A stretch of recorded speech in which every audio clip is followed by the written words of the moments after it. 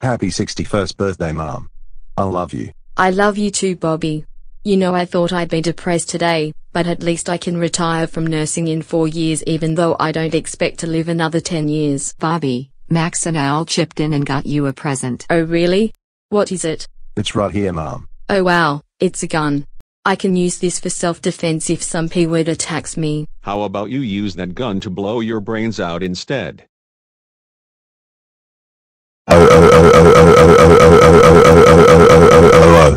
Moses, how dare you tell my mom to kill herself? You are grounded until Jonathan Mozansky reaches 1 million subscribers.